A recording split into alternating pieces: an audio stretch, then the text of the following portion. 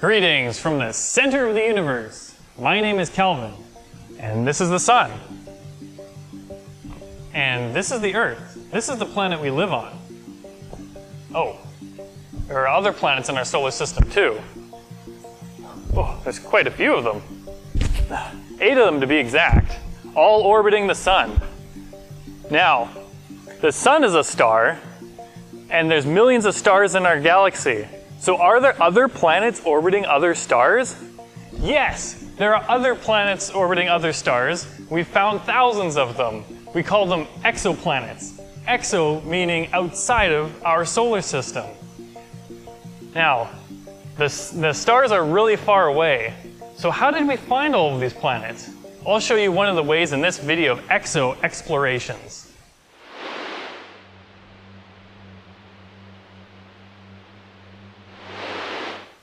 It's easy enough for us to take pictures of the planets in our solar system. Most of the planets are close enough to get great photos. It sure would be nice to be able to take pictures of planets orbiting other stars. Indeed, some exoplanets have been discovered just by trying to take a picture of them, but we've found the method to be really difficult. This has only worked for stars that are really close to us and for planets no smaller than Jupiter. This is the first direct image of an exoplanetary system, taken by Dr. Christian Marois right here in NRC Hertzberg Astronomy and Astrophysics. All of the planets in this image are larger than Jupiter. Good luck finding an Earth-sized exoplanet. Most stars are so far away that there is little hope of being able to see any exoplanets that they may be orbiting. I'll explain. The part of a telescope camera that collects light is made up of thousands of tiny squares called pixels, just like this one right here. Any section of the sky under 1 pixel shows up as 1 square of light.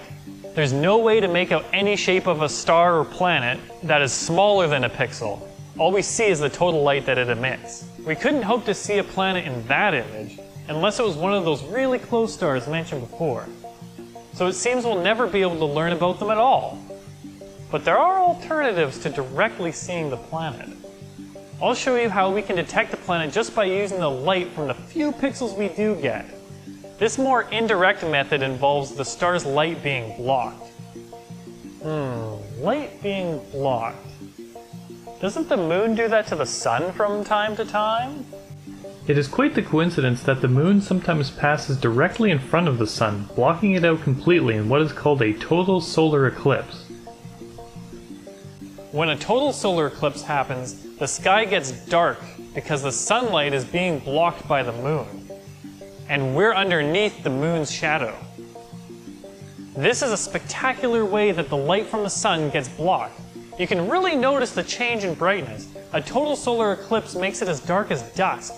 Sometimes the moon only covers part of the sun. This is a partial solar eclipse. When there's a partial solar eclipse, it doesn't get completely dark, but there is noticeable dimming in the sky. 2 of the planets in our solar system do something similar to a solar eclipse. Mercury and Venus also sometimes move across the sun. But they are farther away from us than the moon, so they don't completely block the sun. The sky doesn't go dark, so does the planet block any light at all? Of course it does. It just blocks very little. Using telescopes designed for viewing the sun, one can occasionally see Venus as a dark circle moving across. This is called a transit. The same thing can happen with Mercury, but it appears as a much smaller dot. For these planets, we can still see their shape and determine what they look like. But remember that for exoplanets, when the star is really far away, all we see are some pixels. And all we can tell is how much total light we are seeing. The key to detecting an exoplanet, then, lies in the changes in the amount of light that we see from the star. So what happens to the total light when an exoplanet moves across its star? To find out, I'll build an exoplanet transit detecting device. Well, maybe I'll make a pretend exoplanet transit detection device. And I'll do a demonstration that simulates a planet moving across the star, where we only see the total light. You can build an exoplanet transit detection device yourself using a paper towel tube, or even the tube from a toilet paper roll.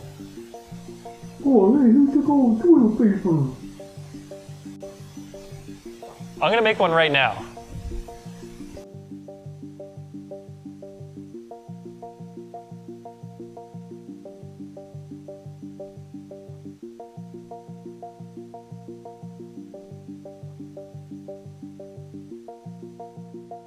All right, we've got our exoplanet transit detection device.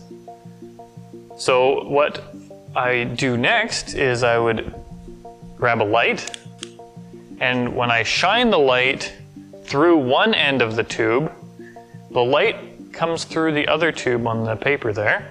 So the light is scattering through both of the pieces of paper, and it's scattering the light out. That way, if I ever do put an object in front of the light, instead of being able to see the silhouette and the shape, it actually just dims the light. Now I've got 2 coins here to represent exoplanets. I've got a toonie for a big planet and a dime for a smaller planet. And to make it easier on myself, I tape them up so I can hang them down without my fingers getting in the way. And I will have the coins move across the flashlight like a transit moving it across the star. And it will block some of the light and dim the light on the other end.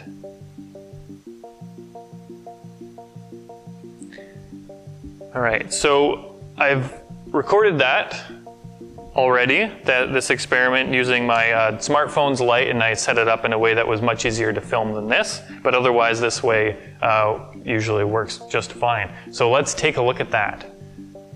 Okay, so I've got the toonie, and I'm moving it across the flashlight, and we're looking at the other end of the tube.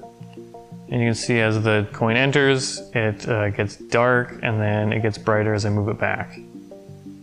Now, when I switch over to the dime, you can see that when it goes into the light, it goes dimmer, and then gets back to bright again as it goes out.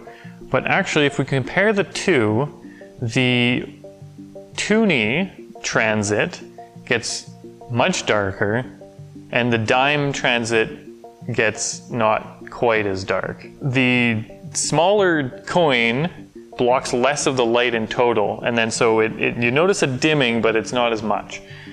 And that's the same with transiting exoplanets. The smaller the planet, the less dimming there is, and perhaps the harder it is to notice. A bigger planet compared to the star that it's orbiting will block much more of the light and be more noticeable. So how does this demonstration, where we can easily see the dimming of the light, compare to actually detecting exoplanets that are like hundreds or thousands of light years away? Well, I measured the area of the coins compared to the end of the tube, the area of the end of the tube. I found out that the toonie blocks 41% of the light, and the dime blocks 18% of the light, so it's significantly less. How much light do planets typically block, though? Let's pretend to use this demonstration on our own solar system. If we pretend to be really far away from our solar system and watch the transit of Jupiter go across, it would only block 1% of the light coming from the sun. I would need to find a much smaller object than these coins to be able to represent that in our demonstration.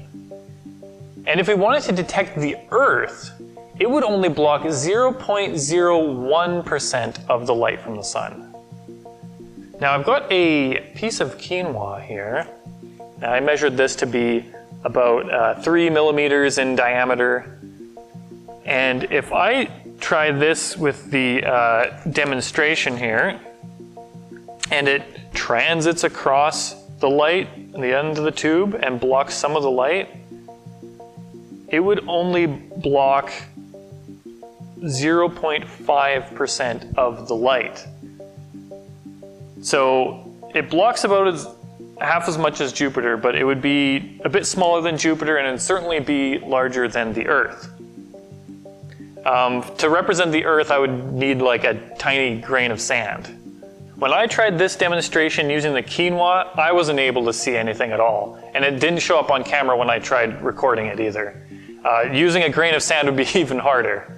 It seems that this method of detecting exoplanets isn't very useful for properly sized planets like Earth or Jupiter even. So how do astronomers do it? Well, the telescopes they use, like Kepler and TESS, they have very sensitive imaging detectors, very sensitive cameras, much more sensitive than the camera that is being used to film this video. They can detect very slight changes, like fractions of a percentage of the light that dips down when a transit goes across. So it's a good thing that they have way better eyesight than we do. ExoExplorations is a grade school level educational resource that teaches about stars in the sky and the planets that orbit them. You can learn more at centeroftheuniverse.org/exoexplorations.